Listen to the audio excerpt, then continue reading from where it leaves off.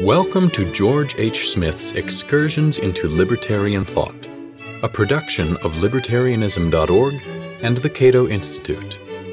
Narrated by Daniel Hyland. The Other Adam Smith, Part 4.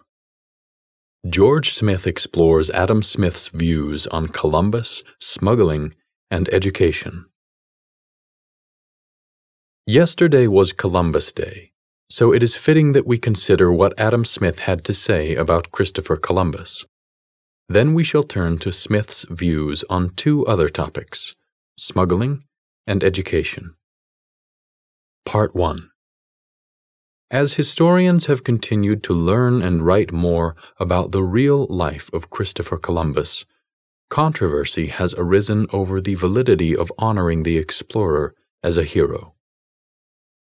This statement from History.com is misleading.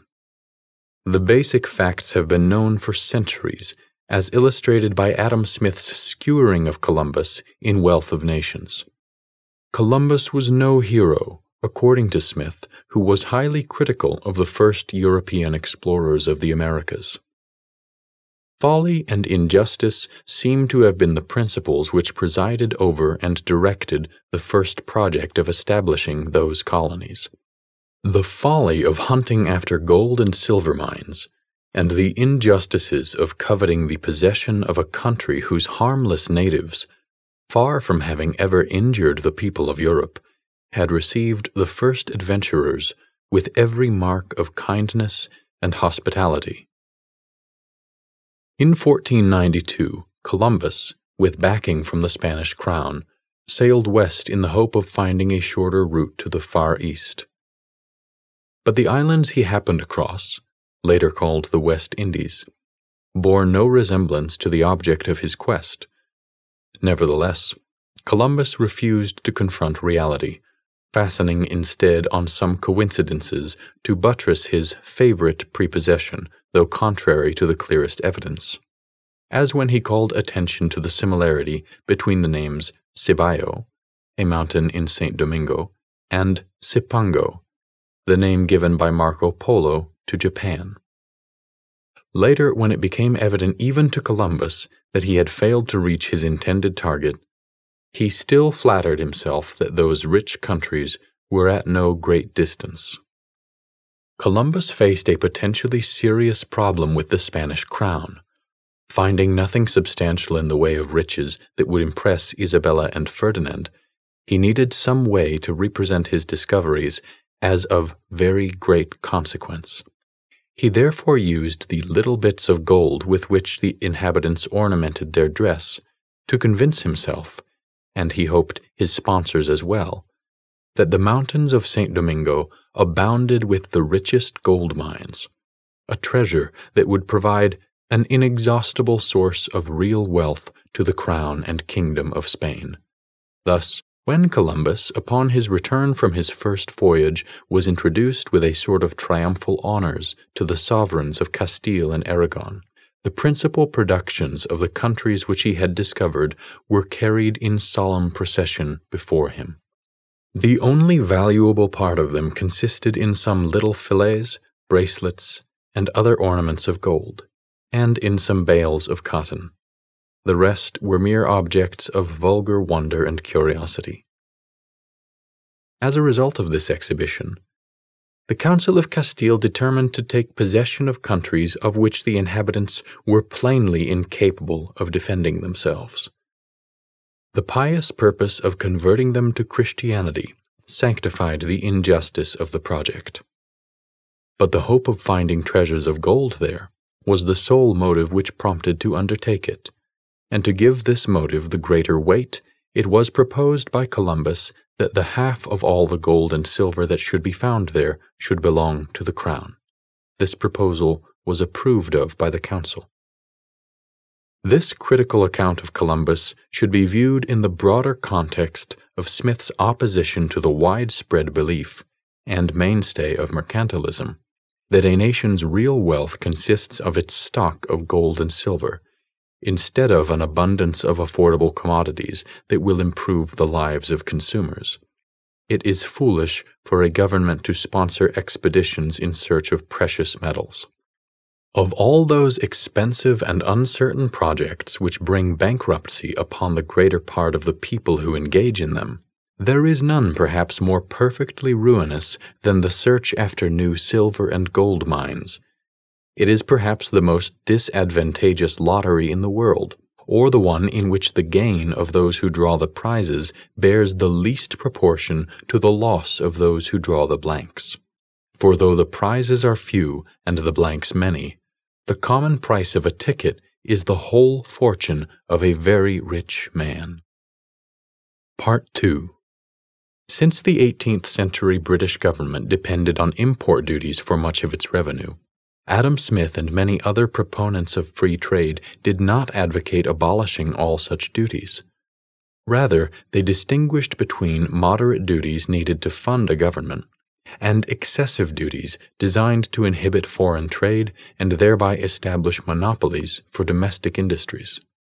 Although all duties, whatever their intended purpose, will affect commerce to some degree, Smith believed that some duties are more harmful than others. So he devoted a substantial part of Book 5 of Wealth of Nations, of the revenue of the sovereign or commonwealth, to exploring this problem. Since Book 5 discusses sundry details about the finances of the British government in Smith's day, modern readers may find it the least interesting part of Wealth of Nations. This is understandable, but as with other parts that may strike us as unappetizing, for example, the lengthy digression on the history of silver prices in Book 1, we sometimes find fascinating tidbits buried in mountains of details. Two such tidbits in Book 5 are Smith's comments about smuggling and his observations about education. According to Smith, the mercantile system has taught us to employ taxation as an instrument not of revenue, but of monopoly. Smith points out that high duties are typically advocated by commercial interests who wish to eliminate competition by pricing foreign commodities out of the market. Earlier in Wealth of Nations, he argued that consumers are invariably harmed by these monopolistic practices, and now, in Book 5, he maintains that governments are also harmed, in the sense that their total revenue will decrease, not increase, with high duties.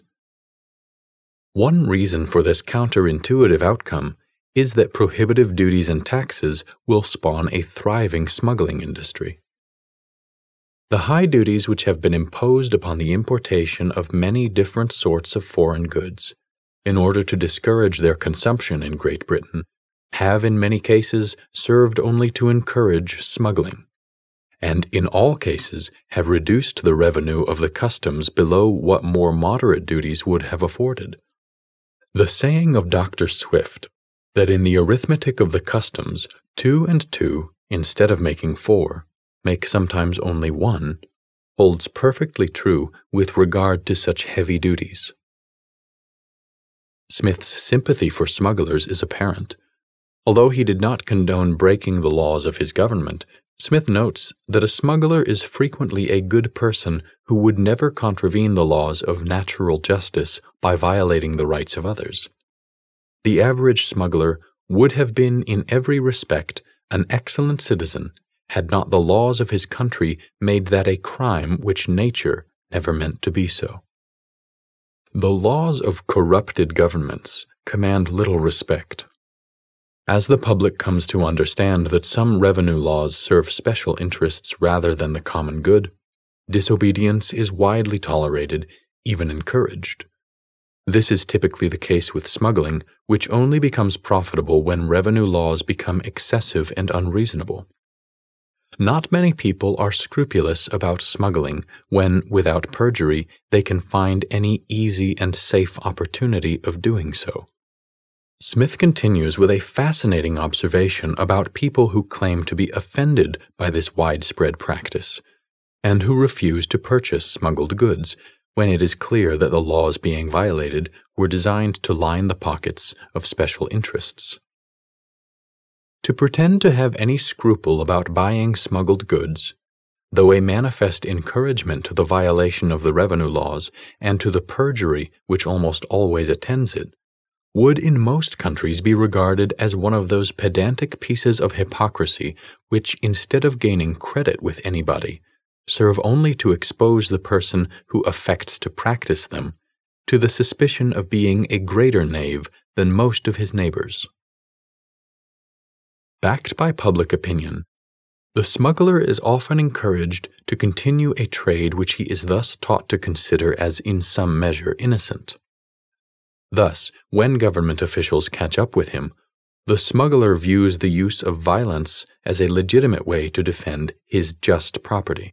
Though initially more imprudent than criminal, the smuggler's defensive actions may spiral out of control until he at last, too, becomes one of the hardiest and most determined violators of the laws of society.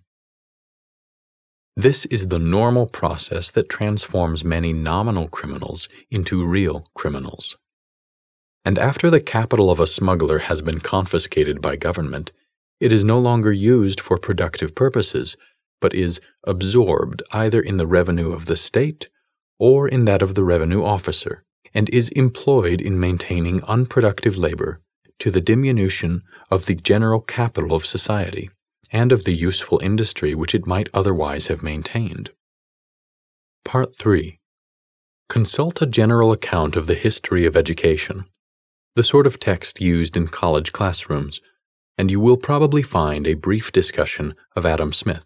And in that account, you will probably learn that Adam Smith advocated government schooling for poor children. In addition, you will probably learn that such education was regarded as necessary by Smith because of the effects of specialization in a free market. Repetitive, tedious jobs, Smith believed, can stunt one's intellectual development.